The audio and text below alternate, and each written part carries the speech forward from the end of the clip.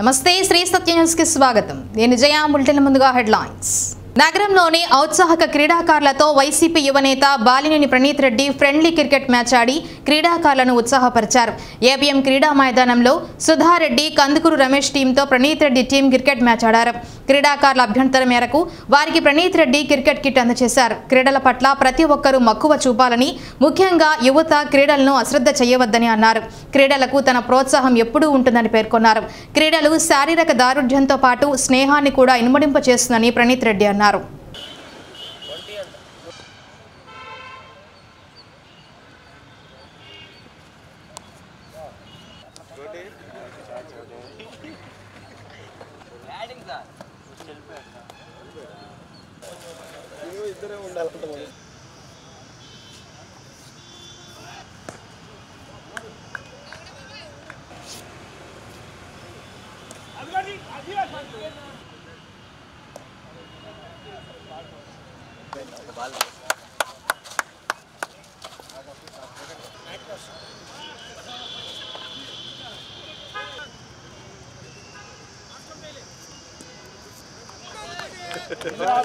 Good cat sir. నాటున్నాడు కదా బాగా.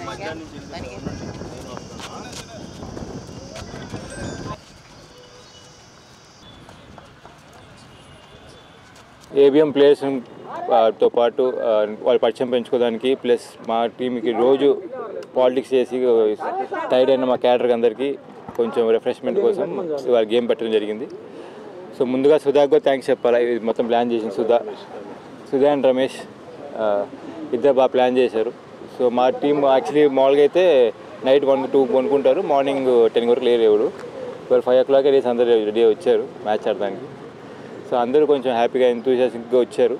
So next వీలైతే ఈ మ్యాచ్ మనం గెలిస్తే నెక్స్ట్ మేబీ ఇంకా మంచి టీమ్స్ ఆడదాం.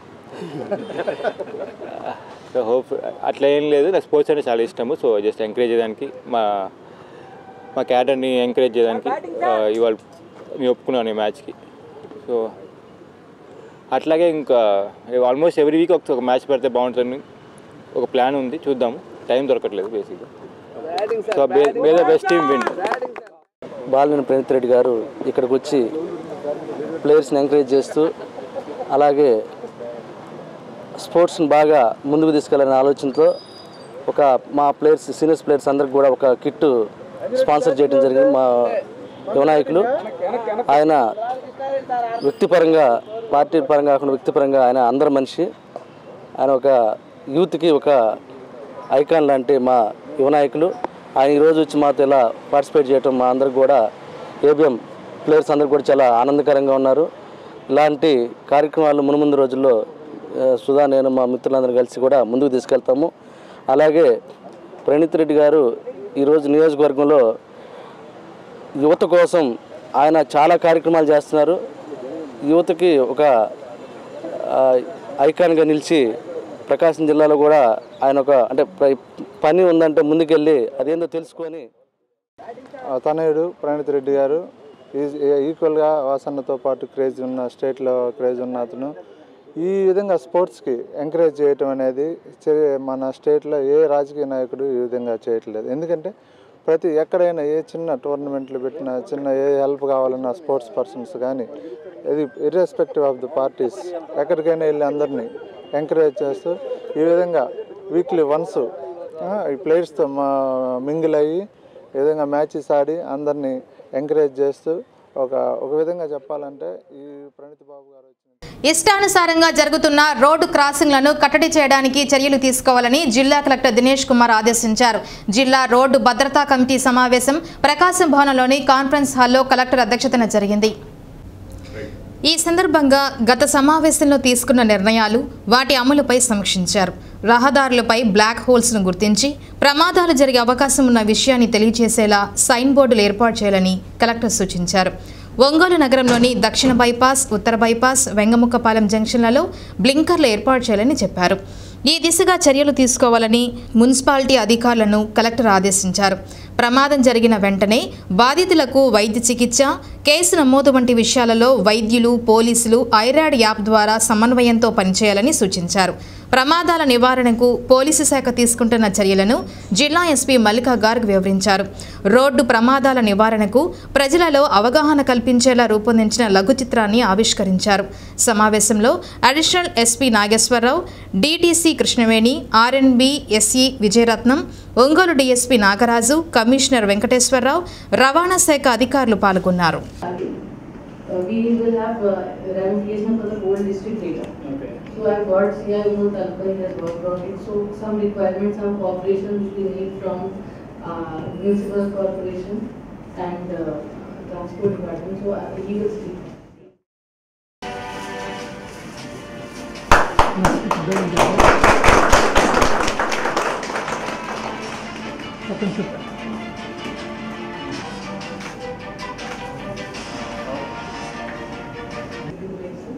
Yes, yes, ma'am.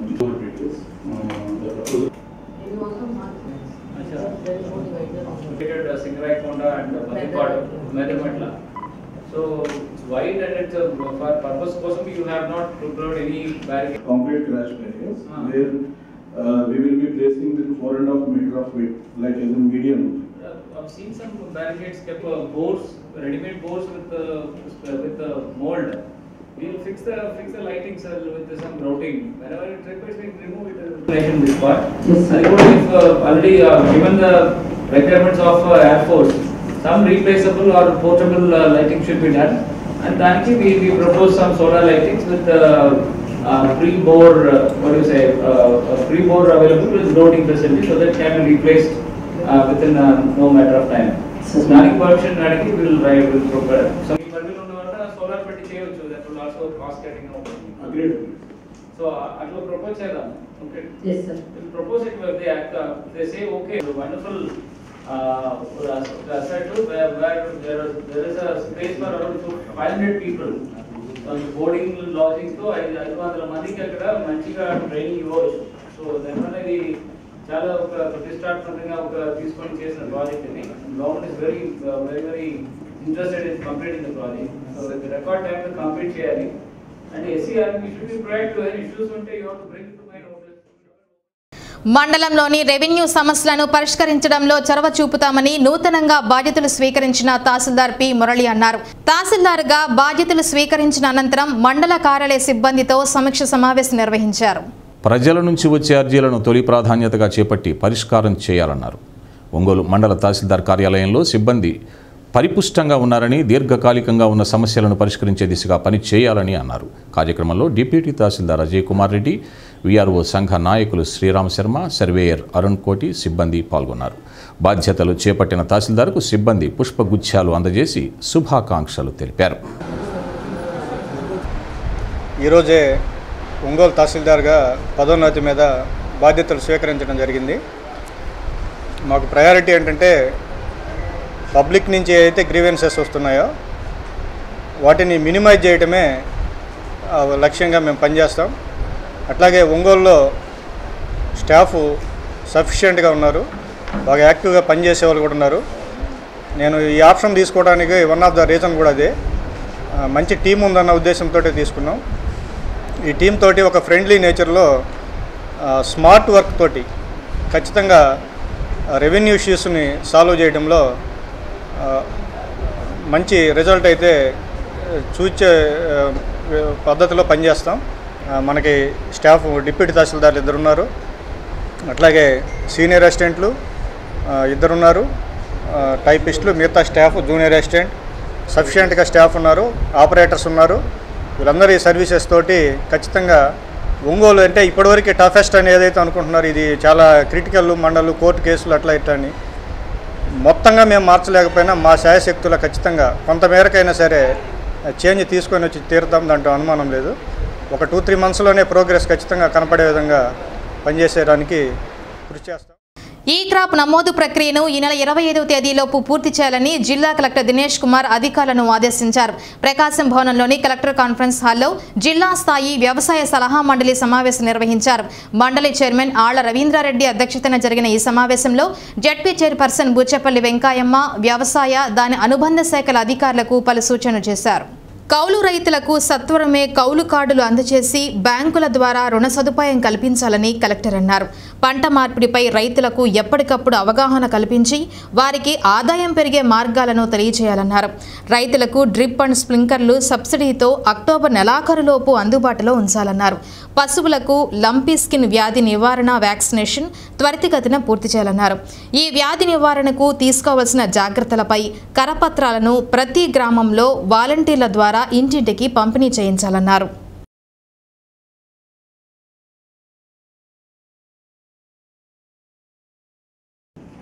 ఓకే, ఇంత ఉంటున్నప్పుడు కూడా and red crop doesn't need more pesticides and fertilisers అంతే కదా. ఎక్కువ ఇట్స్ నాట్ ఇంటెన్సివ్ ఫెర్టిలైజర్ కానీ ఫెర్టిలైజర్ పెస్టిసైడ్ ఇంటెన్సివ్ క్రాప్ కూడా కాదు. సో అట్లాంటి సందర్భంలో ఎందుకు ఇంత మార్జిన్ చాలా చిన్నగా అయిపోయింది? Why it is very thin. So I want APIs to go into the details. ఏ మండలంలో ఎంత తక్కువ ఉంటుందో ఆ మండలంలో ఖచ్చితంగా చేయాలి. You should say that because of some mosaic virus. Yellow mosaic virus mosaic virus. So there was an infestation. So ఈ sterility mosaic virus ఉన్న లొకేషన్స్ లో then we should discourage farmers to go ahead are దానికి alternative crops అని identify చేయాలి. Precautionary measures తీసుకోవాలి. Because ఈ రైతు ఈ season next season are next season if he is going to get affected by this virus the last 3 consecutive season, there is no point of doing that cultivation together. You should avoid farmers to go for some other crop or దానికి కూడా precautionary measures కావాలి. So ఈ analysis ప్రకారము I want the scientists also just go into this data and analyze why this marginal differences ఎందుకు వస్తుంది. Okay, so if it is because of any pathogenic pathogenic or any pest infestation, or it's a generic problem with the seed and productivity or farm practices. Okay, so in the categories lo categorize chesesi every mandal is analyze chesesi next season ki idi what are the precaution measures you are going to do. So that should be discussed in your mandal level agriculture advisory board meetings. చూసుకొని మన దగ్గర buffer stock నుంచి స్టాక్స్ని రైతు భరోసా కేంద్రాల్లో preparation అని చేయడం జరుగుతుంది. అదేవిధంగా రవీంద్రారెడ్డి గారు అడిగారు ఆర్గానిక్ ఫార్మింగ్ గురించి ఈ మండల లెవెల్లో ఏఏబీ మీటింగ్లో రీసెర్చ్ చేయమని చెప్తా ఉన్నారు. సో దీంట్లో మనం ప్రతి నెల కూడా దీనికి సంబంధించి కూడా మన మీటింగ్ పెట్టడం జరిగింది. గత నెలలో కూడా మనం మీటింగ్ పెట్టాము, ఈ నెలలో కూడా మీటింగ్ పెట్టి చెప్తా ఉన్నాం. అదేవిధంగా రంగారెడ్డి గారు ఈ స్ప్రింక్లర్స్ ఆర్బీకే లెవెల్లో provide the drip and sprinklers to the farmers as early as possible అని అడిగారు ఇవ్వాలని. దీనికి ఆల్రెడీ రైతు భరోసా కేంద్రాల్లో ఉన్నటువంటి విఏలు కానీ బిహెచ్ఏలు బిఎస్ఏలు రైతుల దగ్గర నుంచి 75 దాకా ఇచ్చేవారు సార్ నెంబర్ ఆఫ్. ఇప్పుడు 62 ఇస్తామని చెప్పి అంటున్నారంట. అవి ఒకటి కొన్ని తగ్గినాయి. గతంలో ఎకరాకి 5,000 రూపాయలు డీటీ తీసేవాడు సార్ రైతు. ఇప్పుడు కొన్ని కంపెనీలు 7,700, కొన్ని కంపెనీలు 10,000 అట్లా చెప్తా ఉన్నారు. కంపెనీకి సంబంధించినటువంటి ప్రతినిధులు రైతుల దగ్గరికి వచ్చి అవి ప్లస్ ఈ మినీ స్ప్రింక్లర్స్ కింద గ్రౌండ్ లెవెల్లో పీవీసీ పైప్స్ వేస్తారు. వాటి ద్వారా పైకి ఈ స్ప్రింక్లర్స్ బిగించుకుంటారు. ఆ పీవీసీ పైప్స్ కూడా గతంలో ఎన్ని అవసరమో అన్ని ఇచ్చేవాడు రైతుకి. అవి ఇప్పుడు క్లారిటీగా చెప్పటం లేదు అంటున్నారు రైతులు. అంటే ఎన్ని పీవీసీ పైప్స్ ఇస్తారు, ఎన్ని స్ప్రింక్లర్స్ ఇస్తారు అనేది క్లారిటీ లేదు. ప్లస్ పోతే ముఖ్యంగా ఈ శాండీ సాయిల్ ఈ మినీ స్ప్రింక్లర్స్ ఇయర్లీ 2 గ్రామ్స్ వేయడం జరుగుతుంది సార్ గ్రౌండ్ నెట్. ఇప్పుడు ఒక క్రాప్ అయిపోయింది, ఇప్పుడు హార్వెస్ట్ జరుగుతూ ఉంది ప్రజెంట్ గ్రౌండ్ నెట్. జిల్లాలో కల్లా ఎక్కువ హైయెస్ట్ క్రాప్ వచ్చేసి పొరపాటు. ఒంగోలు నగరంలోని పాత మార్కెట్ సెంటర్లో మద్యం సేవించి వాహనాలు నడుపుతున్న వారిపై ట్రాఫిక్ పోలీసులు స్పెషల్ డ్రైవ్ నిర్వహించారు. 2 వైపులా వెళ్లే ద్విచక్ర వాహనాలను ఆపి మిషన్ ద్వారా మద్యం మోతాదు ఎంతో తెలుసుకుంటున్నారు. మద్యం సేవించి వాహనాలు నడుపుతున్న వారి వాహనాలను స్వాధీనం చేసుకున్నారు. పెనాల్టీ ఉన్న వాహనాలను చలానాలు కట్టించి విడిచిపెట్టారు. ట్రాఫిక్ ఎస్ఐ అస్లాం ఆధ్వర్యంలో ఈ తనిఖీలు నిర్వహించారు.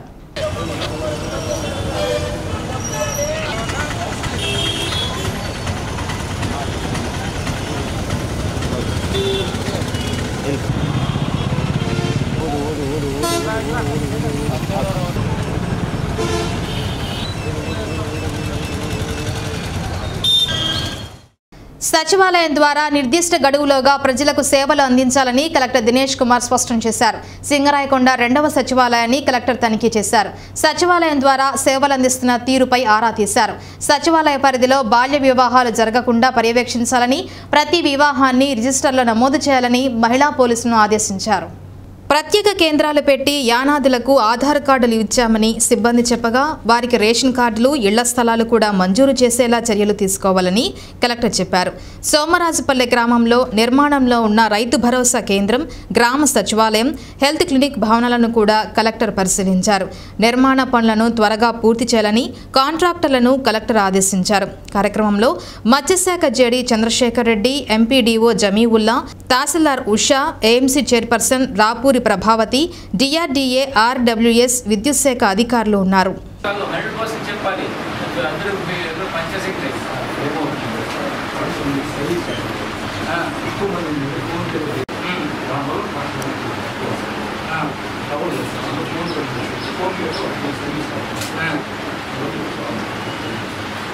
ఫోన్ పేలో పే చేస్తారా డైరెక్ట్గా? వితౌట్ సర్వీస్ ట్యాక్స్ ఇప్పుడు చార్జ్ చేసేస్తారు కొన్ని రోజులు. ఓకే, దాన్ని చేయాలి. మీ సేవ దగ్గర ఎక్కడ ఉంది? మీ సేవ కంపల్సరీలో ఉంది. ఎక్కడ సర్వీసెస్ ఎక్కువ ఇక్కడ అక్కడ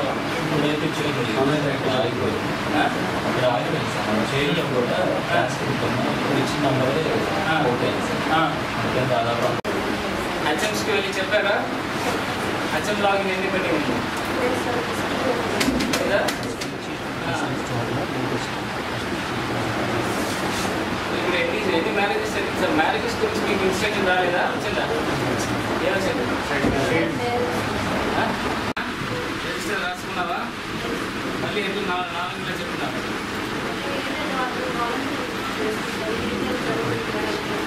మళ్ళీ రాసుకోవాలి కదా, నేను చెప్పాను కదా రిజిస్టర్ మెయింటైన్ చేయాలి. మహిళా పోలీసు వాళ్ళు రిజిస్టర్ చాలా ఉంది. ఒకసారి శ్రీనివాస్ ఇది సర్టిఫికేట్ పెట్టమన్నారు కదా. బులెటిన్ విరామం. ఉద్యానవన రైతులకు రాష్ట్ర ప్రభుత్వం అండగా ఉంటోందని జిల్లా కలెక్టర్ ఏఎస్ దినేష్ కుమార్ చెప్పారు. కలెక్టరేట్లో జరిగిన కార్యక్రమంలో ఉద్యాన పంటలు సాగు చేసే రైతులకు రాయితీపై డ్రిప్ యూనిట్లను జిల్లా పరిషత్ చైర్పర్సన్ బూచేపల్లి వెంకయ్యమ్మతో కలిసి కలెక్టర్ పంపిణీ చేశారు. సాగునీటిని పొదుపుగా వినియోగించుకోవడంతో పాటు అధిక దిగుబడులను సాధించుటకు డ్రిప్ పరికరాలు ఎంతగానో ఉపయోగపడతాయని కలెక్టర్ అన్నారు.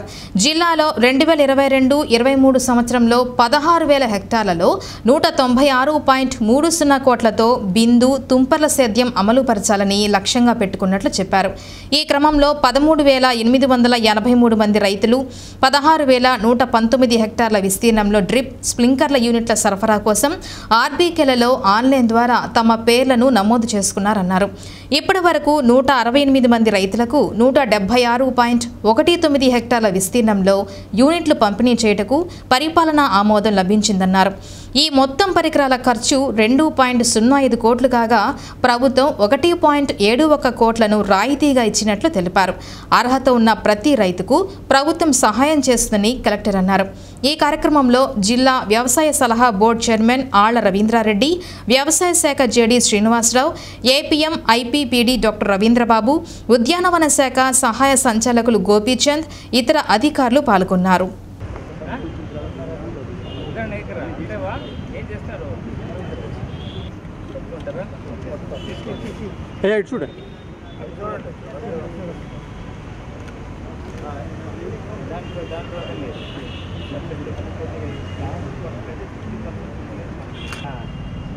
దానిలో కలిపి ఇచ్చేస్తారా?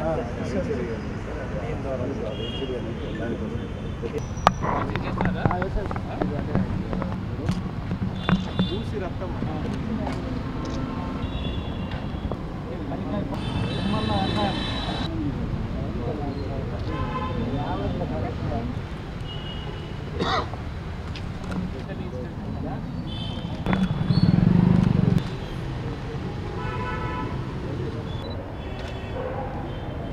మైక్రో ఇరిగేషన్స్ కింద ఏపీ ఎంఐపి డిపార్ట్మెంట్ నుండి ఈ డ్రిప్ ఇరిగేషన్స్ ఉంటున్న ఎక్విప్మెంట్స్ అండ్ కాంపోనెంట్స్ అన్నీ కూడా ఫార్మర్స్కి ఇవ్వడం జరుగుతుంది.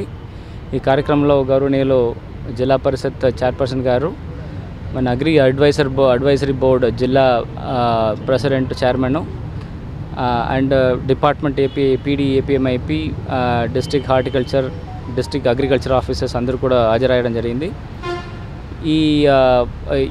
ఈ particular drip irrigation are micro irrigations కింద మనకి మన జిల్లాలో మాత్రమే దాదాపుగా 16,000 హెక్టర్లు ఓవరాల్గా ఈ డ్రిప్ ఇరిగేషన్స్, స్ప్రింక్లర్స్ ఇట్లాంటి మైక్రో ఇరిగేషన్స్లో కవర్ చేయడానికి ప్రణాళిక గవర్నమెంట్కి పంపడం జరిగింది.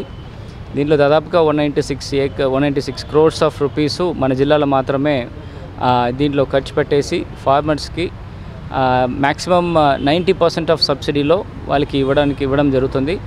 అప్ టు 2 హెక్టర్ వరకు ఫార్మర్స్ కాంట్రిబ్యూషన్స్ మొత్తంగా ఒక 10% మాత్రం ఉంటుంది. 90% ప్రభుత్వమే పే చేస్తుంది. అప్ టు 4 హెక్టర్స్ వరకు వాళ్ళకి 75% సబ్సిడీ అందించడం జరుగుతుంది. ఓన్లీ 25% మిగిలిన ఫార్మర్స్ ఇస్తే సరిపోతుంది. సో ప్రకాశం అలాంటి జిల్లాలో వేరే గ్రౌండ్ వాటర్ కూడా చాలా తక్కువ, ఎక్కువ డెప్త్ వెళ్ళిన ఒక పరిస్థితిలో, ఈల్డ్ తక్కువ ఉంటున్న లొకేషన్స్లో మనం హార్టికల్చర్ క్రాప్, ఎస్పెషలీ చిల్లీ అట్లాంటి హార్టికల్చర్ క్రాప్లో మనకి ఈ తడి చేయడము కంటిన్యూస్గా జరగడం కావాల్సిన పరిస్థితిలో ఈరోజు రైతన్నలందరూ ఎంతో సంతోషంగా ఉన్నారు. మన ప్రకాశం జిల్లా కొండేపి నియోజకవర్గం పన్నలూరు మండలం నుంచి 10 మంది రైతన్నలకి మన గౌరవ కలెక్టర్ గారు, గౌరవ జిల్లా పరిషత్ చైర్పర్సన్ బూచేపల్లి వెంకాయమ్మ గారి చేతుల మీదుగా ఇప్పుడు డిస్ట్రిబ్యూషన్ చేయడం జరిగింది.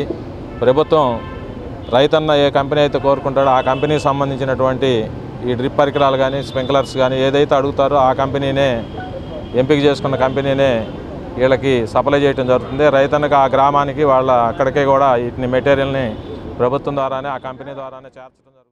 జిల్లాలో జాము తోటల సాగుకు ప్రభుత్వం ప్రోత్సాహకం అందిస్తోంది. రాయితీలు మంజూరు చేసి రైతులకు ఆర్థిక తోడ్పాటును కల్పిస్తోంది. 1 హెక్టార్కు 17,000 వరకు సబ్సిడీ మంజూరు చేస్తోంది. ఈ ఏడాది 25 హెక్టార్లలో జామ తోటల పెంపకానికి సాగు లక్ష్యాన్ని నిర్దేశించారు. రాయితీ నిధులను కూడా మంజూరు చేసింది. జామ తోటలు ఎక్కువగా మద్దిపాడు, నాగులపలపాడు, కొండేపి, ఒంగోలు మండలాల్లో సాగుతోంది. ప్రస్తుతం జిల్లాలో జామ తోటలు 800 ఎకరాలలో సాగు చేస్తున్నారు. రైతులు ఎక్కువగా L45 హైబ్రిడ్, తైవాన్ రకాలను సాగు చేస్తున్నారు. ఈ రకాల సాగు ఆశాజనకంగా ఉండటంతో రైతులు జామ తోటల సాగుకు ముందుకు వస్తున్నారు. ప్రభుత్వం జామ తోటల సాగుకు రాయితీలు మంజూరు చేసి ప్రోత్సహిస్తోంది. రైతులు ఈ అవకాశాన్ని సద్వినియోగం చేసుకోవాలని ఉద్యాన శాఖ ఒంగోలు హెచ్ఓ ప్రత్యూష తెలిపారు. ఆసక్తి కలిగిన రైతులు దరఖాస్తు చేసుకోవాలని కోరారు. ఒంగోలు మరియు మద్దిపాడు, నాగులపలపాడు, నూతలపాడు, కొండేపి, జరుగుమల్లి మొదలగు మండలాల్లో మొత్తం 1000 ఎకరాల్లో జామ సాగులో ఉంది. వీటిల్లో ఎక్కువగా L49 మరియు తైవాన్ రకాలు రైతులు సాగు చేయడానికి ఇష్టపడుతున్నారు. అయితే మనకు ప్రస్తుతము వర్షాలు పడుతూ ఉన్నాయి కాబట్టి ఈ వర్షాకాలంలో మనకి కాయకుళ్ళు రాకుండా మనము తోటలో ఉన్న నీళ్ళన్నీ కూడా బయటికి పంపించుకోవాలి. తర్వాత బ్లైటాక్స్ని మనము 3 గ్రాముల లీటర్ నీటికి పిచికారీ చేసుకోవాలి. అలాగే వర్షాకాలంలో పండు ఈగ సమస్య కూడా ఎక్కువగా ఉంటుంది కాబట్టి ఈ సమస్యను నివారించుకోవడానికి మిథైల్ యూజినాల్ మరియు మలాథియాన్ అనేది మనం వాడుకుంటూ ఉండాలి. అలాగే లింగాకర్షణ బుట్టలు కూడా పెట్టుకోవాలి. చెట్టు మీద పండుగ అయినటువంటి కాయలు మరియు పొలంలో రాలిపోయిన కాయలన్నీ కూడా వేడి ఒక గుంతలాగా చేసుకుని ఆ గుంతలో వేసి పూడ్చిపెట్టేయాలి. ఇలా చేయటం వల్ల మనం పండు ఈగ ఉధృతి అనేది తగ్గించుకోవచ్చు. అలాగే ఇప్పుడు వర్షాలు పడుతున్నాయి కాబట్టి మనకి న్యూట్రియంట్ డెఫిషియన్సీ కూడా తోటల్లో ఎక్కువ కనిపిస్తూ ఉంటుంది. ఆకులన్నీ పసుపు రంగులోకి మారుతూ ఉంటాయి. అందుకోసం మనము మైక్రో న్యూట్రియంట్ స్ప్రేలు అనేది వాడుకుంటూ ఉండాలి. అలాగే మనము ఈ ఎరువులు అంటే యూరియా, పొటాష్ ఇవి కూడా వేసుకుంటూ ఉండాలి. తర్వాత బోరాన్ ఎక్కువగా వాడటం వల్ల కాయ అనేది పగులు లేకుండా సైజ్ కూడా మంచిగా వస్తుంది. అట్లాగే మన డిపార్ట్మెంట్ ద్వారా ఇప్పుడు జామకి కొత్తగా జామ సాగు చేసే రైతులకు కూడా రాయితీ అందిస్తున్నాము. 25 ఎకరాలు మనకి ఈ సంవత్సరము టార్గెట్గా ఇచ్చున్నారు. హెక్టార్కి 17,599 రూపాయల వరకు మనం రాయితీ. రాష్ట్ర మంత్రి మేరుగ నాగార్జున చేసిన వ్యాఖ్యల్లో తప్పేమీ ఉందని PDCC bank chairman doctor Madasi Venkaiah ప్రశ్నించారు. కొండపి నియోజకవర్గంలో దళితులను అణిచివేసిన చరిత్ర ఎమ్మెల్యే డోలా బాలవీరాంజనేయ స్వామిదేనని అన్నారు. ఆయన మీడియాతో మాట్లాడుతూ జరుగుమల్లి మండలం నర్సింగోలులో నీరు చెట్టు పథకం క్రింద దళితుల భూముల్లో చెరువు తవ్వించింది, కొండపి మండలం అనకర్లపూడిలో ఎస్సీలపై కేసు బనాయించింది వాస్తవం కాదా అని అన్నారు. ఈ సమావేశంలో జిల్లా అధికార ప్రతినిధి బొట్ల రామారావు, కమ్మ కార్పొరేషన్ చైర్మన్ బొడ్డపాటి అరుణ, నెడమానూరు సొసైటీ అధ్యక్షుడు రమణారెడ్డి, వైసీపీ నాయకులు కొర్రకూటి వెంకటేశ్వర్లు, రామకృష్ణ, బాలకోటి రెడ్డి, బుజ్జి తదితరులు పాల్గొన్నారు. ఈరోజు మనం చూస్తున్నాం కొండేపి నియోజకవర్గంలో ఆఖరికి నీరు ఉండదు, చెట్టు ఉండదు, తప్పుడు బిల్లు చేసుకున్నటువంటి సంపాదించుకున్నటువంటి చరిత్ర నీది. అసలు ఇక్కడ అతనికి ఇసుక ఎమ్మెల్యే అని చెప్పి రాష్ట్రం అంతా పేరుంది స్వామి ఎమ్మెల్యేకి. అంతేకాకుండా నిజంగా నువ్వు ఆత్మాభిమానం ఉన్నటువంటి దళిత ఎమ్మెల్యే అయితే నువ్వు అసలు టీడీపీలో ఉండవు నువ్వు. ఎందుకంటే ఒక పక్క దళితులు ఎవరైనా పుట్టాలని కోరుకుంటారని చెప్పని పదే పదే అంటున్నటువంటి వ్యక్తిది అతని స్క్రిప్ట్ తీసుకొని నువ్వు పొద్దుగూకులో అసెంబ్లీలో ఆ దళిత కార్డు అడ్డం పెట్టుకొని దాని ద్వారా నువ్వేదో ఎక్స్పోజ్ అవుతామని చెప్పి నువ్వు అనుకోవడం అనేది పొరపాటు స్వామి. నువ్వు ఇప్పటికైనా గమనించమని చెప్పిన స్వామిని పదే పదే నేను చెప్తున్నాను. ఆడేదో స్క్రిప్ట్ రాసి ఇచ్చాడని నువ్వు మాట్లాడితే ఎట్లా? మిగతా ఉన్న అసెంబ్లీలో ఎంతమంది ఉన్నారు? ఎస్సీలు, మినిస్టర్లు, హోమ్ మినిస్టరు కళ్ళు ఏమన్నా పోయినాయి అందరికీ? అంటే 22 మంది లేనట్టు అతను ఒక్కడే ముందు పెట్టి ఎస్సీ అని పెడితే ఎస్సీకి తెలియక్కర్లేదా? అవతల మా వాళ్ళు అంత ఉంది ఎస్సీ లేను, మంత్రుల్లో కూర్చున్నారు, నాకుండాలి కొంచెము జ్ఞానం అనేది. ఇలాంటి అనుచిత వ్యాఖ్యలు చేసి అసెంబ్లీలో ఏదో నేనే పెద్ద ఏదో అనుకొని మాట్లాడటము, చంద్రబాబు నాయుడు స్క్రిప్ట్ చదవటం మానేసేయండి. ఎమ్మెల్యే గారు ఫస్ట్ చంద్రబాబు నాయుడు గారు రాసిన స్క్రిప్టులు రాసి చదివితే 23 మంది కాదు. మెనూ ప్రకారం విద్యార్థులకు మధ్యాహ్న భోజనం పెట్టాలని కలెక్టర్ దినేష్ కుమార్ స్పష్టం చేశారు. సోమరాజుపల్లిలోని మండల పరిషత్ ప్రాథమిక పాఠశాలను కలెక్టర్ సందర్శించారు. ఈ పాఠశాలలో మొత్తం 64 మంది విద్యార్థులు ఉన్నట్లు ఉపాధ్యాయులు కలెక్టర్కు చెప్పారు. విద్యార్థులకు పెడుతున్న మధ్యాహ్న భోజనాన్ని కలెక్టర్ స్వయంగా తిని నాణ్యతను పరిశీలించారు. పాఠశాలకు సరఫరా చేస్తున్న కోడిగుడ్లు, వేరుశెనగ చిక్కీ నాణ్యతను కూడా పరిశీలించారు. పాఠశాలల్లో మరుగుదొడ్డ శుభ్రత, నిర్వహణ తీరుపై ఆరా తీశారు. విద్యార్థులందరూ ఖచ్చితంగా ప్రభుత్వం సరఫరా చేసిన యూనిఫామ్ ధరించి పాఠశాలకు వచ్చేలా చూడాలని టీచర్లను ఆదేశించారు. మూలగొండపాడులోని ప్రభుత్వ ఉన్నత పాఠశాల, జూనియర్ కాలేజీని కూడా కలెక్టర్ పరిశీలించారు. నిర్మాణ పనులను పరిశీలించారు. ఈ ప్రాంగణంలోని క్రీడా స్థలాన్ని కలెక్టర్ పరిశీలించారు. అందులోని పిచ్చి మొక్కలను తొలగించి విద్యార్థులకు సౌకర్యవంతంగా తీర్చిదిద్దాలని సూచించారు. క్రీడా వస్తువులు ఉన్నప్పటికీ కాలేజీలో పీడీ పోస్టు ఖాళీగా ఉందని అధ్యాపకులు చెప్పగా ప్రభుత్వం దృష్టికి తీసుకువెళ్లి పరిష్కారమయ్యేలా చూస్తామని కలెక్టర్ చెప్పారు. కొండపితో పోల్చితే సింగరాయకొండకు డిగ్రీ కళాశాల అవసరం ఎక్కువగా ఉందని, దీనిని కేటాయించేలా చర్యలు తీసుకోవాలని పాఠశాల, జూనియర్ కళాశాల సిబ్బంది, స్థానికులు కలెక్టర్ను ఈ సందర్భంగా కోరారు. దీనిపై సర్వే చేయించి ఏర్పాటుకు చర్యలు తీసుకుంటామని కలెక్టర్ భరోసా ఇచ్చారు. ఈ పర్యటనలో కలెక్టర్ వెంట హౌసింగ్ పీడీ పేరయ్య, మత్స్యశాఖ జేడీ చంద్రశేఖర్ రెడ్డి, ఏఈ ప్రసాద్, మండల ఎంపీడీఓ జమీవుల్లా, తహసీల్దార్ Usha, AMC chairperson Rapuri Prabhavati, DRDA, RWS, విద్యుత్ శాఖ అధికారులు ఉన్నారు.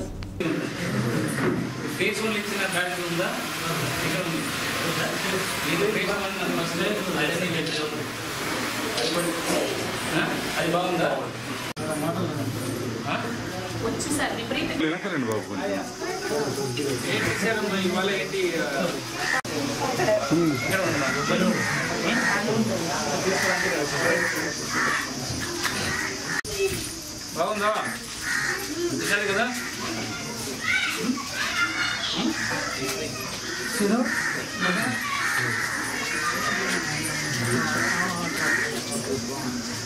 నేను పిక్ ఈ వారము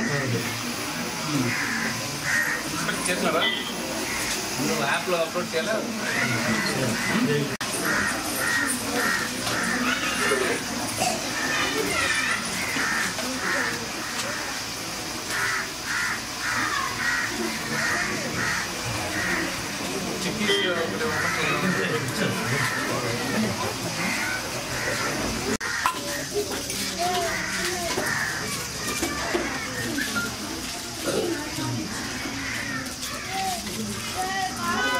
సపరేట్ చేస్తున్నాడా ఎక్కడ చూస్తుంది ఇక్కడ రోజు ఇక్కడ vigilance sir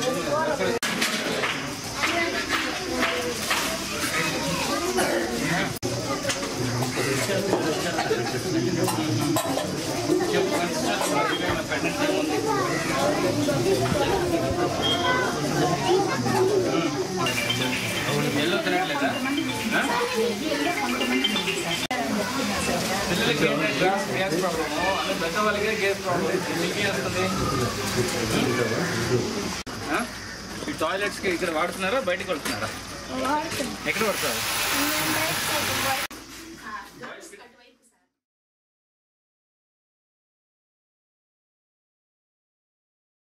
మదనపల్లిలోని GMR polytechnic welfare society ఆవిర్భావ దినోత్సవాన్ని పురస్కరించుకొని జిల్లా విభాగం ఆధ్వర్యంలో ఒంగోలులోని మాతా శిశు వైద్యశాలలో పళ్లు పంపిణీ చేశారు. వైద్యశాల సూపరింటెండెంట్ ఉషా చేతుల మీదుగా గర్భిణీలు బాలింతలకు పళ్లు అందించారు. ఈ కార్యక్రమంలో సొసైటీ రాష్ట్ర ఉపాధ్యక్షుడు పిల్లి రమేష్, జిల్లా అధ్యక్షుడు చంద్రశేఖర్, కమిటీ సభ్యులు కరవతి సుబ్బారావు, ఎన్ చంద్రశేఖర్, బట్టుపల్లి రాజు, దాసరి సీను, ఎర్రజల రమేష్ బాబు పాల్గొన్నారు.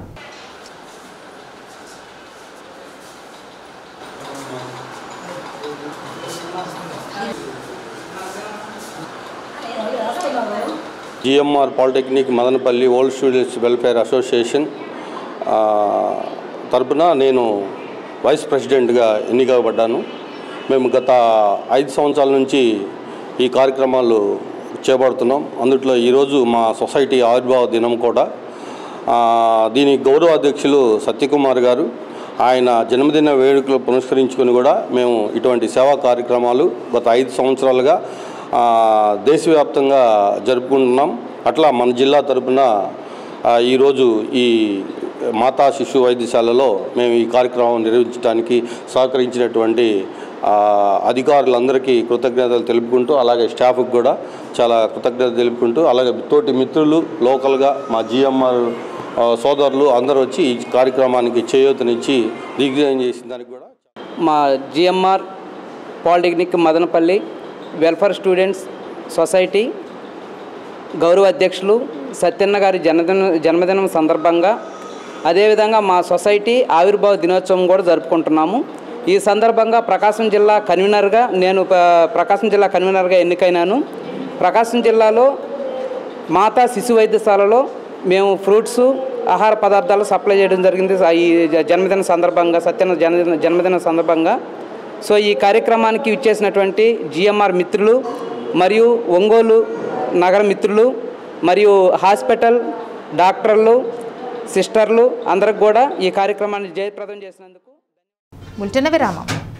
జగనన్న కాలనీలలో ఇళ్ల నిర్మాణ పనులు చేపట్టి త్వరగా పూర్తి చేయాలని లబ్ధిదారులకు జిల్లా కలెక్టర్ దినేష్ కుమార్ పిలుపునిచ్చారు. ఇందుకు అవసరమైన మౌలిక సదుపాయాలను యుద్ధ ప్రాతిపదికన సమకూరుస్తున్నట్లు చెప్పారు. సింగరాయకొండ మండలంలో పకీరుపాలెం, నర్రావారిపాలెంలో పర్యటించారు. తొలుత లేఅవుట్లను పరిశీలించి ఇళ్ల నిర్మాణ పురోగతిని తెలుసుకున్నారు. అక్కడి లబ్ధిదారులతో కలెక్టర్ మాట్లాడారు. నర్రావారిపాలెంలో 166, పకీరుపాలెంలో 713 మందికి ఇళ్ల స్థలాలు మంజూరు చేసినట్లు అధికారులు చెప్పారు.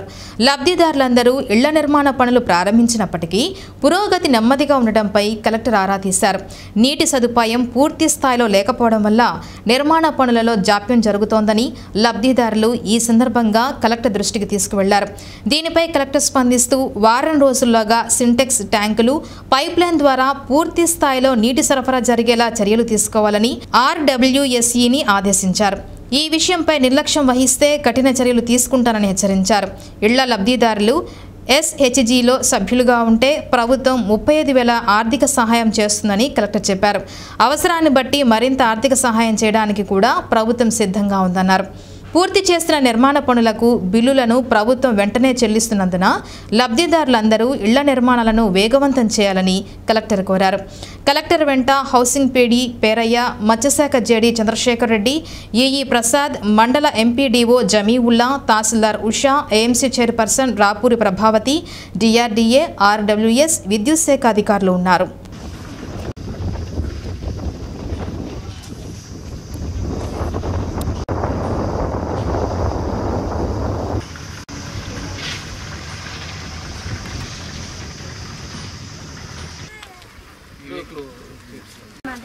మీకు 53 మందికి 53 మంది కూతురు తవ్వేసి వదిలేశారు. లోన్ తీసుకొని శాంక్షన్ చేయని వాళ్ళు, స్టార్ట్ చేయని వాళ్ళు ఎంతమంది ఉన్నారమ్మా? తీసుకొని గుంత తీసేసిన వాళ్ళు ఎంతమంది ఉన్నారు? పర్లేదు చెప్పండి, ఎందుకు చేయలేదు చెప్పండి, మీకు ఏం కావాలని చెప్తే చేస్తాము. ఉన్నారు ఇప్పుడు చేయకిన వాళ్ళు అందరూ ఇల్లు కంప్లీట్ చేసేసారా? మా చేతుల వాళ్ళందరూ ఇల్లు కంప్లీట్ చేశారు. మీరు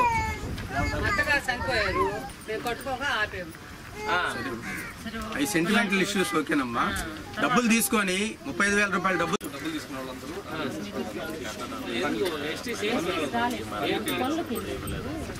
తీసుకుంటే మీకు వేరే ఖర్చు అయిపోతుంది, మేబీ వాళ్ళు రీపే చేస్తారు. సో ఇప్పుడు మళ్ళీ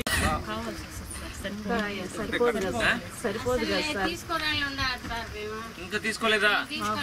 తీసుకుంటారా? ఇప్పుడు కావాలా వద్దా? చెప్పమ్మా, మీరు డబ్బులు తీసుకుంటే కట్టాలి కదా. మీ పేరెంట్ బైగారు మైసూర్తో మాట్లాడుకోండి. మీరు గ్రూపులు లేవా? 2,000 ఇస్తున్నారు కదా. 1800 డాక్టర్ మాట్లాడాం కదా.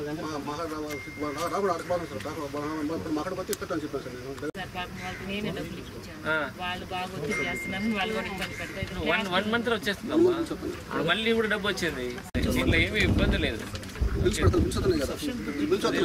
బిల్స్ మాత్రం ఇబ్బంది లేదు. ఇప్పుడు 600 కోట్లు వచ్చింది. నిన్న కడుతున్నావు కదా, వాళ్ళకి వేరే ఏదైనా వస్తుందా? గవర్నమెంట్ పథకాలు ఏమైనా వస్తుందా? ఇది మీకు గవర్నమెంట్ పథకాలు ఏమొస్తుందమ్మా? పెన్షన్ కాకుండా రాలేదా? పడుతుంది.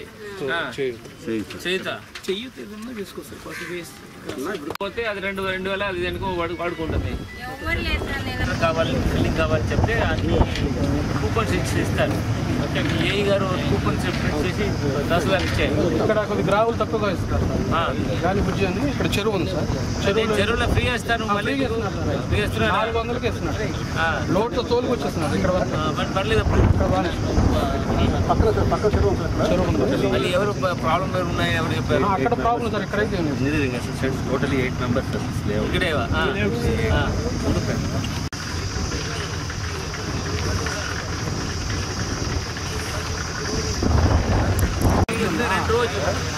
2 రోజుల్లో వాటర్ ప్రాబ్లం రిజాల్వ్ అయిపోతుంది. పెట్టేసేయండి. 2 రోజులు అన్ని ఇష్యూస్ రిజాల్వ్ అయిపోతుంది.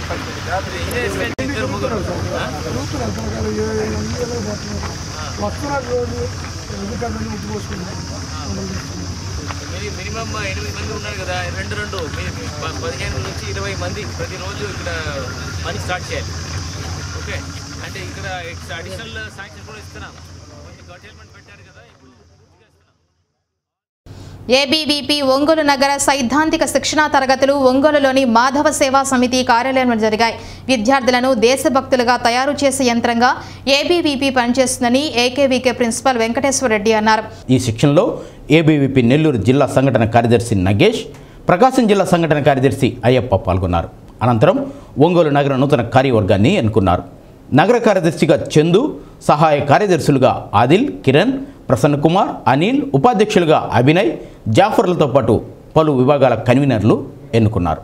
ఆంగ్లేయులకు అర్థమైంది, ఈ దేశాన్ని మనం ఎక్కువ కాలం పరిపాలన చేయలేము కాబట్టి స్వతంత్రం కోసం ఎవరైతే పోరాటం చేస్తున్నారో వారిని అండమాన్ జైలుకు పంపించడమా లేకపోతే వాళ్ళపైన ఏదో ఒక కేసు పెట్టి వాళ్ళని ఉరి తీయడమా అనేటువంటి సంకల్పం చేశారు ఆంగ్లేయ ప్రభుత్వం. అందుకని మనకు స్వతంత్రం వచ్చినటువంటి సంవత్సరం ఏదైతే ఉందో 1947, ఈ 90 సంవత్సరాల్లో అనేకమైనటువంటి దాదాపుగా 5 లక్షల మంది యువకులు, 30 సంవత్సరాల లోపు ఉండేటువంటి యువకుల్ని 5 లక్షల మందిని నిర్దాక్షిణంగా ఉరి తీసి చంపివేయబడి.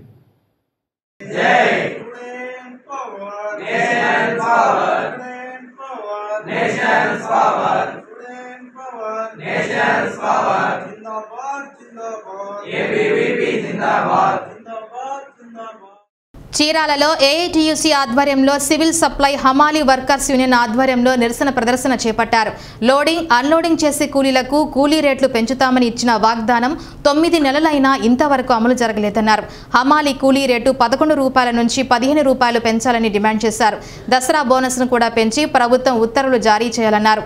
పీఎఫ్ ఖాతాలో ఎంత సొమ్ము జమ అవుతుందో కూలీలకు తెలియచేయాలని కోరారు.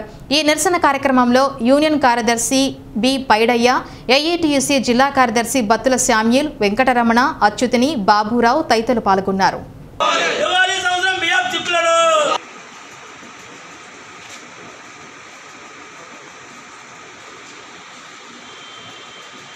నిత్యావసర సరుకులు కానివ్వండి, గ్యాస్ రేట్లు కానివ్వండి, డీజిల్ రేట్లు కానివ్వండి, ఇవన్నీ కూడా నిత్యావసర సరుకులతో పాటు అన్ని రేట్లు పెంచారు. కాబట్టి 11 రూపాయల నుంచి 15 రూపాయల క్వింటాల్కి ఇవ్వాలని చెప్పేసి మేము డిమాండ్ చేయడం జరిగింది. అయితే ప్రభుత్వం మేము పరిశీలించి వెంటనే తగు నిర్ణయం తీసుకుంటామని చెప్పడం కూడా జరిగింది. అయితే నేటి వరకు కూడా ఎటువంటి కూలీ రేట్లు పెంచకపోగా, ఆ సమస్యను పరిష్కరించకపోగా ఇవాళ మా కార్మికుల మీద అదేవిధంగా ధర్నా చేస్తుంటే ధర్నాలు చేయనీయకుండా హౌస్ అరెస్ట్ చేస్తూ ఉన్నారు. అందువల్ల ఈ నెల 8వ తేదీన ఎండి గారికి మేము సమ్మె నోటీస్ ఇవ్వడం కూడా జరిగింది.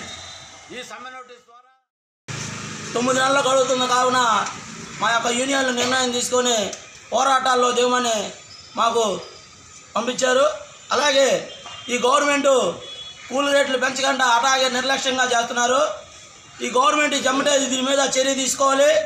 ఈ కూలీ రేట్లు సివిల్ సప్లై హమాలీలు చాలామంది పేదవాళ్ళే, ఎవరు డబ్బున్నోళ్ళు కాదు, కోటేశ్వరులు కాదు. అలాగే ప్రతి ఒక్క పేదవాళ్ళు సివిల్ సప్లై ముఠాలో ఉన్నారు. కాబట్టి ప్రతి ఒక్క పేదవాడికి గవర్నమెంట్ సాయం చేస్తున్నట్టు, కానీ కేవలం ఏపీ సివిల్ సప్లై హమాలీలకు మాత్రం గవర్నమెంట్ ఏమాత్రం సాయం చేయట్లేదు.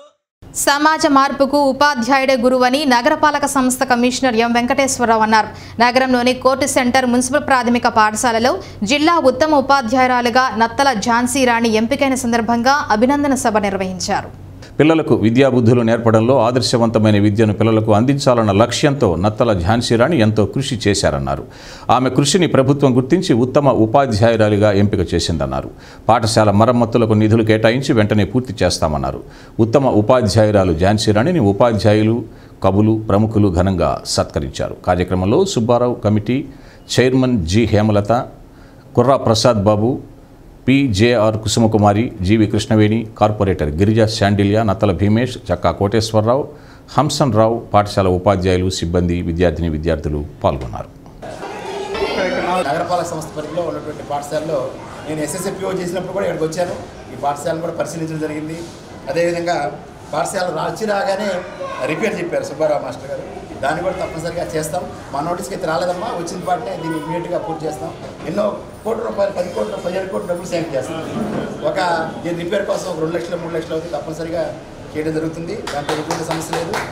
పాఠశాలకు సంబంధించి మన సిబ్బంది కన్సిస్టెంట్ రిథమ్స్ అని రీసెంట్గా పాఠశాల యొక్క ఉన్నటువంటి అన్ని రకాల యాక్టివిటీస్లో పిల్లలు సక్రమంగా బడికి రాకపోవడం, ఆబ్సెంటిజం, కొంతమంది ఇర్రెగ్యులర్ రావడం, కొంతమంది బడి మానేయటం, అవుట్ ఆఫ్ స్కూల్ చిల్డ్రన్స్, వీళ్ళందరినీ కూడా గుర్తించి ఇందాక మాస్టర్ గారు చెప్పారు ఎక్స్ట్రా కరికులర్ యాక్టివిటీ చేయాలని వారే చెప్పారు బాబురావు గారు.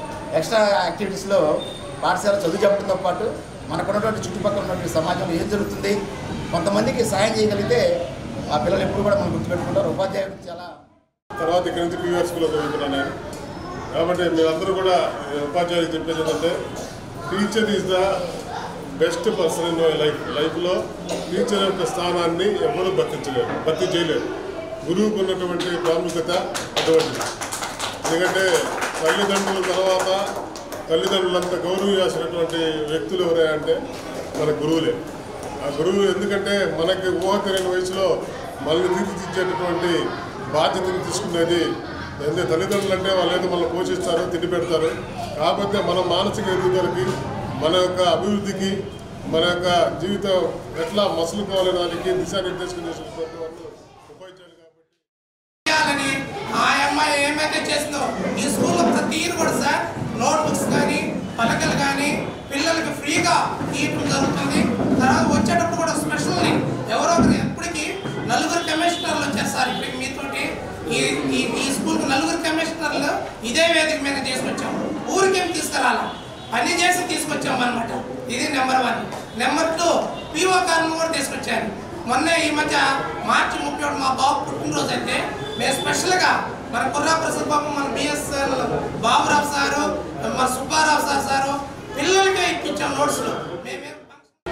నేను 2000లో ఈ పాఠశాలలో సెకండరీ గ్రేడ్ టీచర్గా చేరాను. అప్పటి నుంచి ఒక 22 సంవత్సరాలు ఈ ఉపాధ్యాయ వృత్తిలో కొనసాగుతున్నాను. అయితే నేను ఉపాధ్యాయ వృత్తిలో కొనసాగుతూ ఉన్నాను. అయితే నేను నా టీచర్ వృత్తితో పాటుగా కొన్ని కోకరిక్యులర్ యాక్టివిటీస్ కూడా చేశాను. అవేంటంటే పేద పిల్లలకి ఉచితంగా నేను మా భర్త సహకారంతో కలిసి ఉచితంగా పుస్తకాలు, పలకలు అందించడం, అదేవిధంగా కరోనా టైంలో వీళ్ళకి శాంతినికేతన్ వాళ్ళకి కానీ, బొమ్మరిల్లు వాళ్ళకి కానీ నిత్యావసర వస్తువులు పంపిణీ చేయడం అనేది జరిగింది. అదేవిధంగా నేను ఈ స్కూల్లో చేసేటప్పుడు మా కొలీగ్ అయినటువంటి కుసుమకుమారి టీచర్ గారు నేను ఇద్దరం కలిసి 17 సంవత్సరాలు ఈ పాఠశాలలో చేసాము. ఈ అవార్డు నాది కాదు, మా స్కూల్ వాళ్ళది. వాళ్ళందరి కోఆపరేషన్ ఉంటేనే నాకు ఈ అవార్డు వచ్చింది. ఈ అవార్డు రావడం నాకు ఇంకా బాధ్యతను పెంచింది, ఇంకా రెస్పాన్సిబిలిటీస్ని పెంచింది. అయితే నేను చదువుకున్నంతా ఇక్కడ మున్సిపల్ స్కూల్స్లోనే, చిన్నప్పుడు గద్దలగుంట మున్సిపల్ యూపీ